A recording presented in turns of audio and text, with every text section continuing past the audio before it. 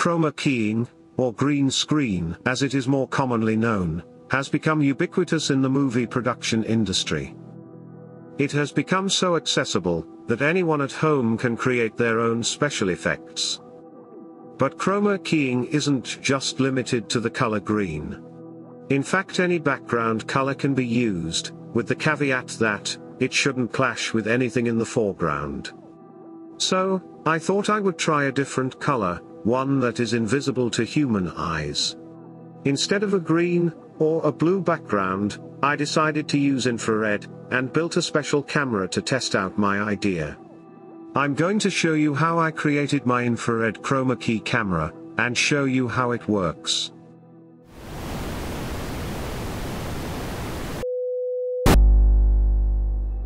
With a really basic background screen, some free software, and a computer, anyone can play with chroma keying. Even an 11-year-old can have fun playing with this video editing technique, and impress their friends. Poor old Darth Vader, he really never stood a chance. The ideal chroma key background is one that is very monochromatic. But when I measure the spectral content of my own screen, I can see that it is far from perfect. And this makes it more difficult for the computer software to identify the background from the foreground objects. However, chroma keying isn't a new technique, and it certainly wasn't enabled by the advent of computers. This technique has been in use since the 1950s, so let's take a quick look at how they did this in the age of analog film processing.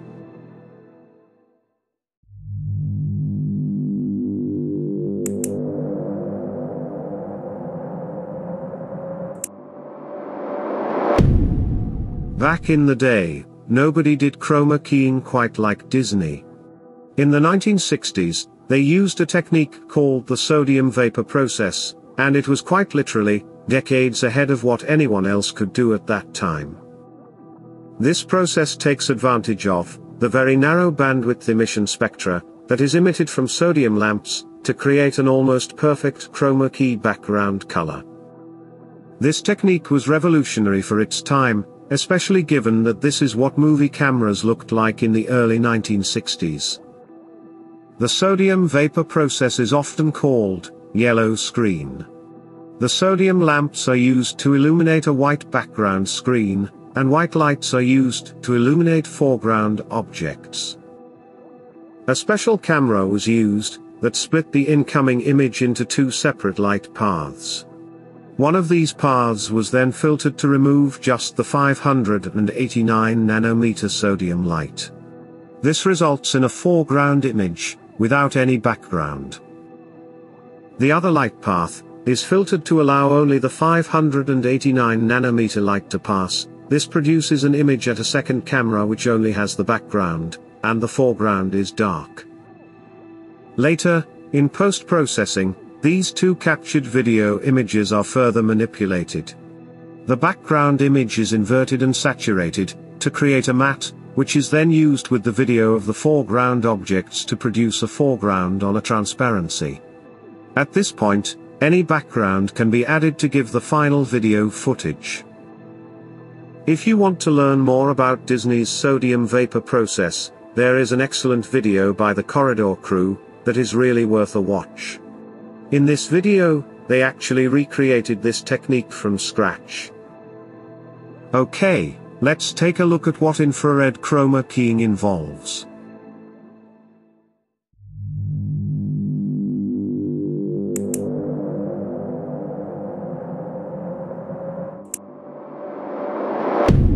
I used an online optical design tool to help with the creation of this custom camera unit.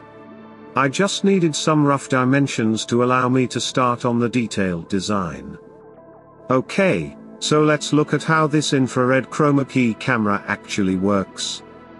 The infrared background light needs a diffuse screen. After some experimentation, I figured out that back projecting this was a better option than illuminating from the front. I used a sheet of plexiglass, covered with paper for the screen, and it turned out to be fairly effective. To illuminate the foreground, I just used white LED flashlights. Later, you will be able to see that using this technique, it doesn't matter if shadows get cast onto the background screen. I bought a beam splitting plate instead of the prism type. It was just so much cheaper than a full prism with the same aperture.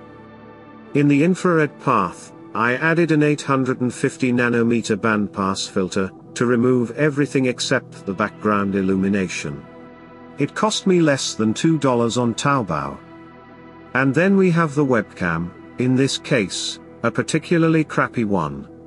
I will explain a bit more about why I have a pair of these horrible cameras in just a moment. As this one is being used to record the infrared background, I needed to first remove the short pass filter from the back of the lens. Next, there is another short pass filter that needs to be added, this time in the optical path of the visible light.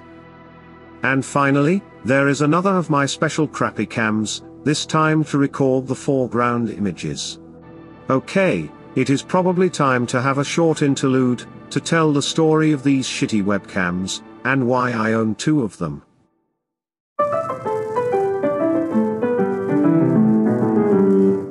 At the start of the COVID-19 pandemic, I assumed, like most people, that it would all be over in a couple of months. So when buying some webcams for our children's online classes, I was a bit of a cheapskate and purchased the cheapest ones I found. Say hello to the Gosu webcam, and perfectly shitty device that I purchased two of, for a grand total of $7 each. The Taobao advertisement promised high-definition video, but actually delivered VGA resolution at about fuck all frames per second. Here is their video advertisement, along with my English translation. Hello, and welcome to my video. If you are watching this, then you are a very old man. This camera comes with a really cheap box that costs nearly 15% of the actual product. Just imagine. This cheap camera has something called VGA, which was the type of camera used before I even born.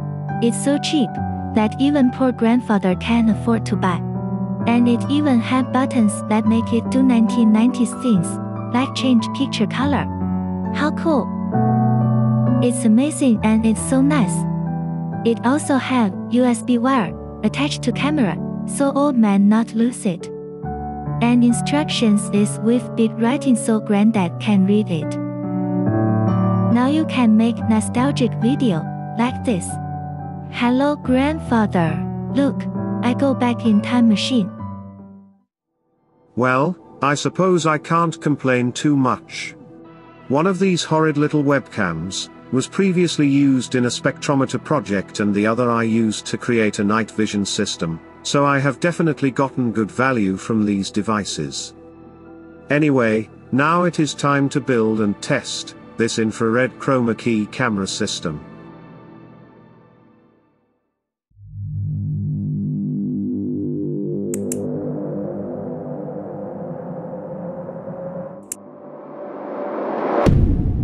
This was actually quite an interesting design process. It took a lot more iterations than I expected to get something that was able to actually work. In the end, I settled on a pretty simple and basic design, with the cameras stacked in the vertical axis. Everything was 3D printed, using a friend's new printer. My old FDM machines are getting really old and tired now, and there have been a lot of improvements in 3D printing over the last 10 years. I am going to engage in some shameless promotion of this Bamboo Labs printer. Hopefully I can convince them to send me one in exchange. I'm not sure if it is because my old printers are degrading, but this thing totally blew my mind with how insanely good it is. I spray painted everything matte black to cut down on light reflections. I had to spend a little time getting everything set up. The tilt angle of the cameras was in particular pretty troublesome. The alignments aren't perfect, but it is certainly good enough for a demonstration of this system. I noticed that my background screen wasn't particularly efficient at passing the infrared light. You can see here that the 850 nanometer peak is pretty close to the level of the ambient background light. I used OBS Studio to capture the images from both cameras together, as a single combined image. I then used DaVinci Resolve to post-process the foreground and background images. I am by no means an expert with this software, so feel free to tell me in the comments of better methods to process these images into the final composite. I set everything up to get ready to start playing with my new toy. I used my audio lab as the stage, as there are no external windows. There is a lot of infrared light coming from the sun, so it is important to be working away from natural light. Here are the LED flashlights, backlighting the background screen. My special camera is about 1 meter away from the screen. The computer has been set up to capture the images from both cameras. So, without further ado, let's see what this thing can do.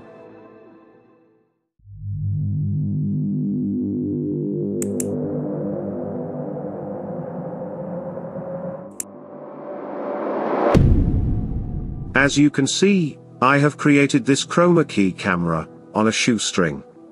I was never expecting to be able to get great results. This project was always just a proof of concept. There are some obvious alignment issues between the two cameras. I'm sure if I was more skilled with the post-processing tools, I would be able to remove this small difference in perspective. In this raw footage, you can see that there is a horrible shadow being cast onto the background screen. With traditional chroma keying, this would present a major problem. But for this infrared process, the shadow is completely removed. What you can also see is that there is a synchronization problem between the frame rates of the cameras. I actually don't know what the frame rate of these shitty cameras actually is. It seems to change slightly each time they are powered up. In this example, you can also see how the shadows are removed. What is also nice about this process is the clean cut between the foreground and the background.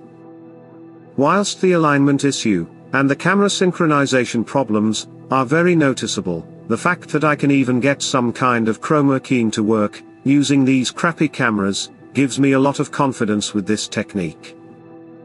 Another issue I have found is with the infrared band pass filter. This isn't selective enough, and bright reflections in the foreground will cause problems for the contrast of the matte. But in general, using this infrared chroma key technique, it is possible to overcome many of the issues that exist with traditional green screen effects. What I think I have also shown is that it doesn't have to be expensive to create the hardware.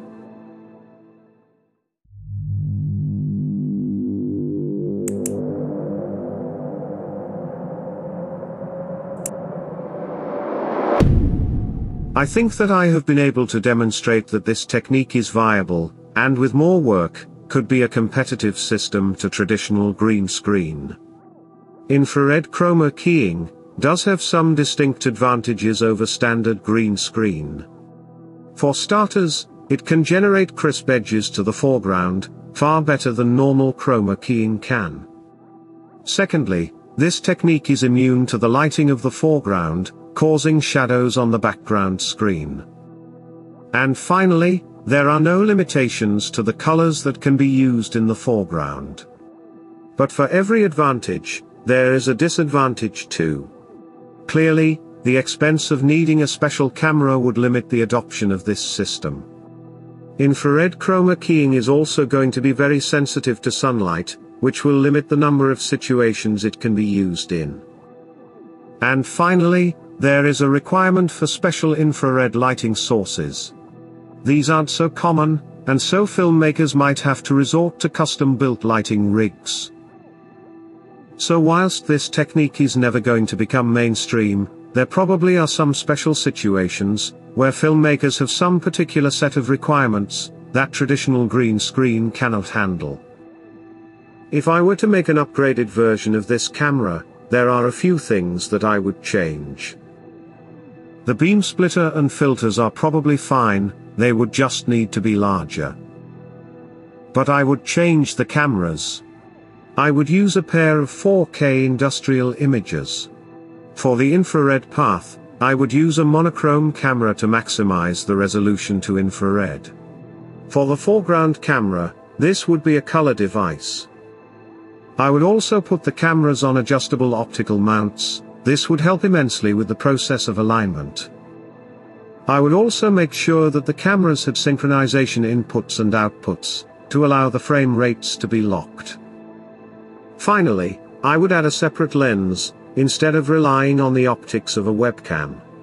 The beam splitter will divide the brightness between the two optical paths, and so being able to add a larger lens to collect more light, would be a major benefit.